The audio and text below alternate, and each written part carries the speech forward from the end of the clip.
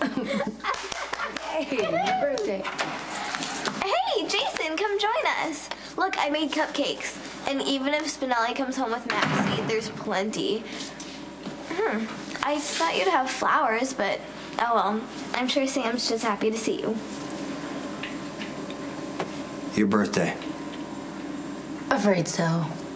Sam, I'm so sorry. I can't believe I forgot. Oh, Sam, he's kidding. It's like the oldest joke in the book. As soon as you believe Jason really forgot, he's gonna pull out some totally awesome present. Jason has had a lot on his mind lately. This has been a really crazy week. No one expected Michael to go to prison. He's been running around like crazy, making sure that he smooths things over for him. I understand. But now that you know, maybe you can go back out and buy her something? No, you know what, pretty girl? I love you so much for making a big deal about my birthday, but sometimes as you get older, birthdays become a little less urgent. Anyway, Jason and I are going to celebrate when things calm down a little bit. That makes sense. So, did you do it? Did you make Michael safe in prison? Saving Michael could be as simple as talking to someone in your poker group or your country club, one of your old cronies in Washington. Don't you know that I made those calls the instant that Michael was sentenced? I've done everything I can. Oh, that can't be. Yes, it can be, because the sticky part of this is that legally Michael is not a Quartermain, he's a Corinthos. And no one with any political ambition is going to raise a finger to help a mobster's son. I told you from the very outset that Sonny's influence would ruin Michael, and now it has. God. Lulu, they're not lying. I made some phone calls myself on Michael's behalf, and I can't even get a return phone call. Michael's future, unfortunately, is looking bleak and bleaker. But you're the one I'm concerned about. Why? I'm fine. You won't be until you get away from Dante. That's out of the question.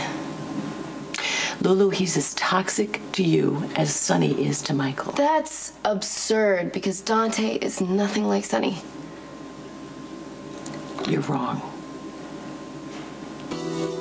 You're operating under the misapprehension here that I'm some kind of Boy Scout. Thinks the world is a perfect place where everything's fair and just and people always do the right thing. You know, you're looking a little starry-eyed from here, but whatever. Anyway, I understand the politics. Michael is Sonny Corinthos' kid. We've been after Sonny for a long time. We spent a lot of time and money and effort to get him with nothing to show for it. But hey, there's Michael. There's this kid. It doesn't matter that he's got brain damage and that he's messed up.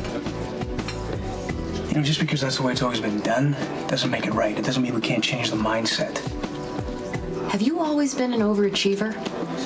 Not only are you going to get Michael magically released, but you're going to revamp the entire criminal justice system, aren't you? I'm going to do everything I can to help my brother. And if you truly stand for something, you're going to get off your ass and not wait for Jax to wave his magic wand and maybe come up with something that we can actually use. Permission not granted to take all the blame.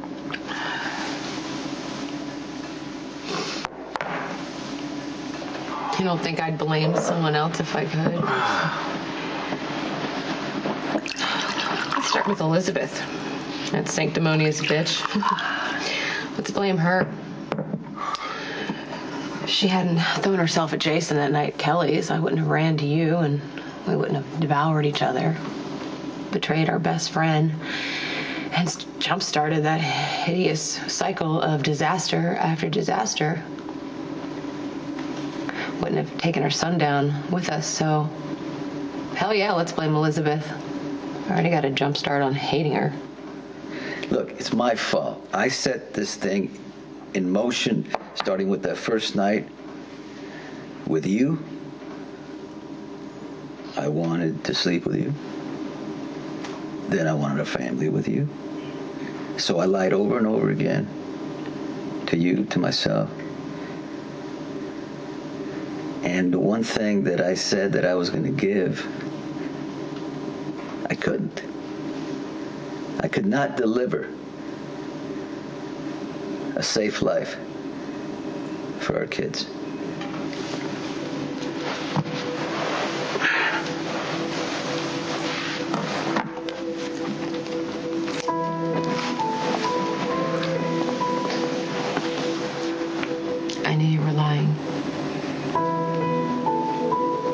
you convinced me. We both did this. Sonny, we both did this. We got together because we were selfish. And the sex was good. And we could get lost in it for a while and try and convince ourselves that we weren't these awful people. And because what's dark in you reinforces what's dark in me. And it makes us feel normal.